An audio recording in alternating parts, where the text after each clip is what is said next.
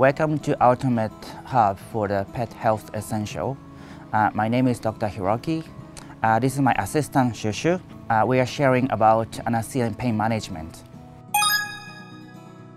So when your pet needs anesthesia, it's very natural for the client to feel concern or anxiety just because anesthesia always has a risk.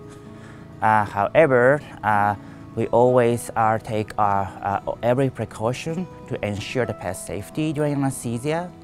And also, we always do our pre-anesthetic evaluations to identify the risk of anesthesia.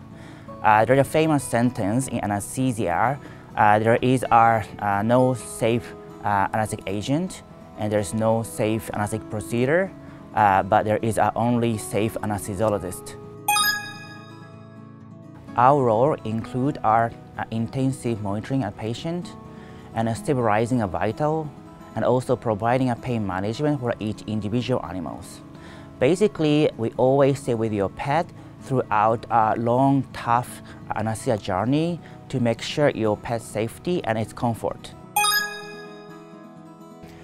Picking up a chronic pain is a little bit tricky because you need to focus on a subtle behavior change, such as vocalizations, postures, mobility, and then interaction to you, and appetence, and then a location where your pet usually stay. Cat particular expert in hiding a pain. Please watch out the grooming behavior or litter box habit. Earlier you can pick up the pain, a more effective treatment we can provide. We can tailor pain management plan by taking into account the patient's specific conditions, like age, breed, or pre-existing disease, and lifestyle.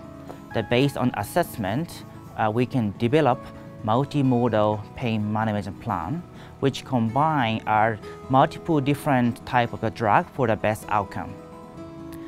We also can provide not only our pain medication, but also, for example, nerve block, hydrotherapy, laser therapy, acupuncture, and massage.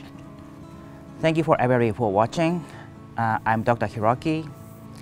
Don't forget to like, subscribe, and share to keep up with our vital pet health tips.